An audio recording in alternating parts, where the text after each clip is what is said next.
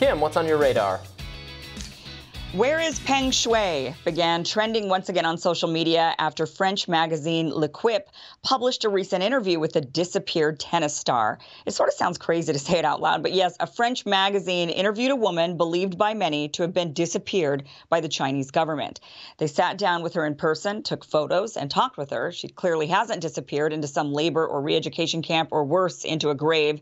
She's clearly sitting for the magazine conducting an interview, so it's sort of odd and kind of comical to hear people continue to ask, where's Peng Shuai? Well, she's right here.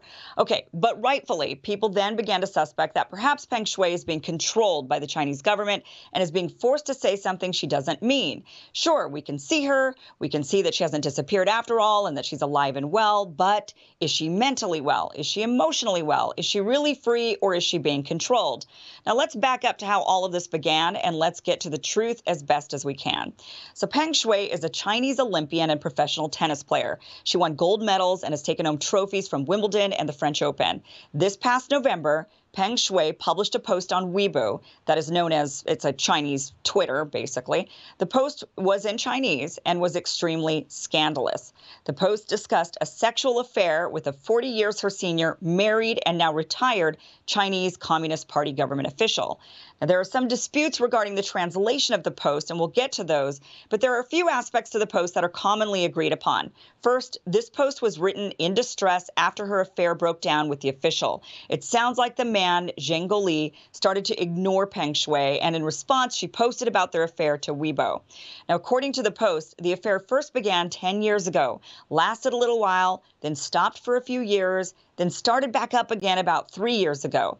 Peng says she loved him and she was with him willingly. According to Peng, Zheng Goli says he loved her back, but he couldn't divorce his wife, of course.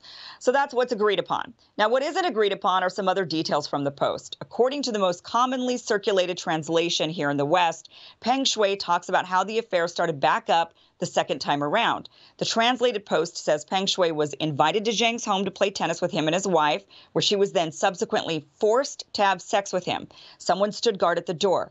Peng Shuai says she cried the whole time, and she has no proof of the encounter or of their affair. This is the translation that shocked the Western world. Within 30 minutes, the post was removed from Weibo. Peng Shuai deleted all of her social media accounts, and then the tennis star disappeared. Now, this caused not only fans on social media, but governments and human rights organizations to begin inquiring of Peng's whereabouts. U.S. officials began calling for a boycott of the Beijing Olympics over human rights abuses, which include disappearing dissenters.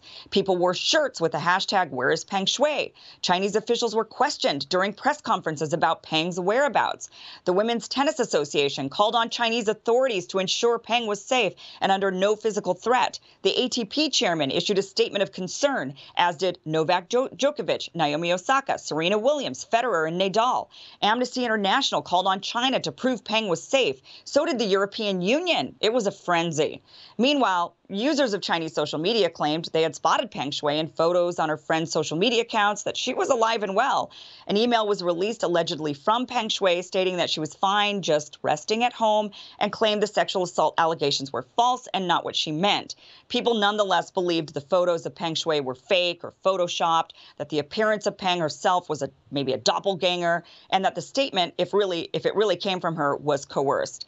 As the saga unfolded, many native Chinese speakers came out saying the post, though a showcasing of an abuse of power of an older prominent man, did not accuse Zheng of sexual assault.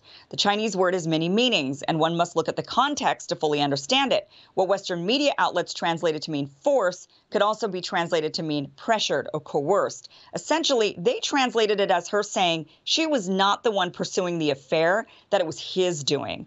Her claiming to have no evidence seemed to be in context of the entire affair and his denial of it. The person guarding the door was so his wife wouldn't catch them.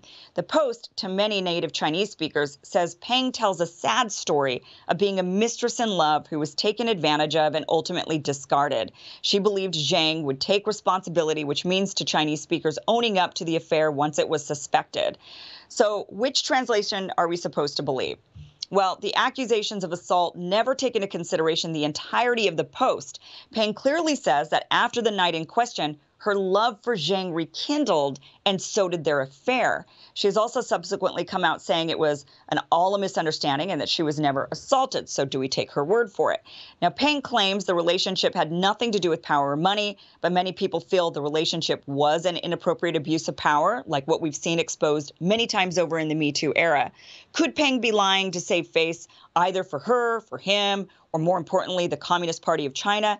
Yes, it's possible. But again, if you read the entire post from top to bottom, it does sound more like an upset, scorned mistress than a woman assaulted.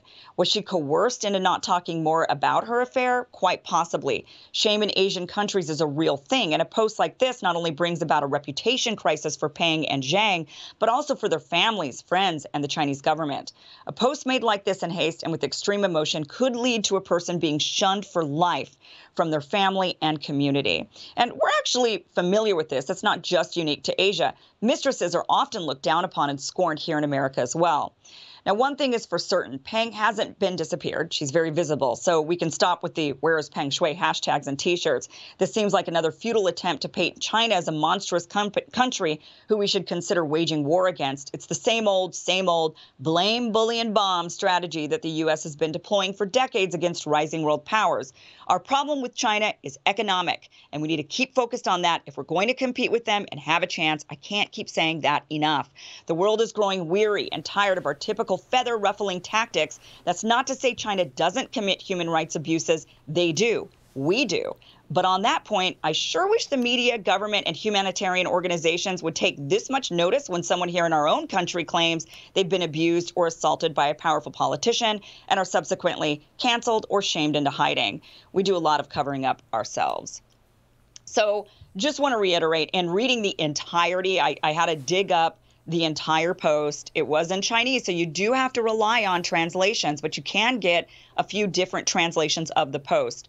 But the biggest thing that points out whether or not you think that there was this night in question that happened 3 years ago that was a sexual assault, then it's like, how do you then go from that to her saying that night my love was rekindled and we began our affair again for 3 more years? That part doesn't add up, so I tend to believe the translations that it was not a sexual assault, but instead she felt like he talked her back into the affair, he coerced her back into the affair, and she didn't want to do it, and she was like, oh, I don't want to go back into that world of being a mistress, and then she did. So I don't know. It's just, I think, another attempt to make China look monstrous, which, again, they are a competitor. We should be keeping our eye on them, but I don't know if we need to be doing it through the same old bully bombs and that sort of tactic. The whole thing would be an argument for, against censorship. It would be an argument for leaving the posts up, a culture of allowing her to speak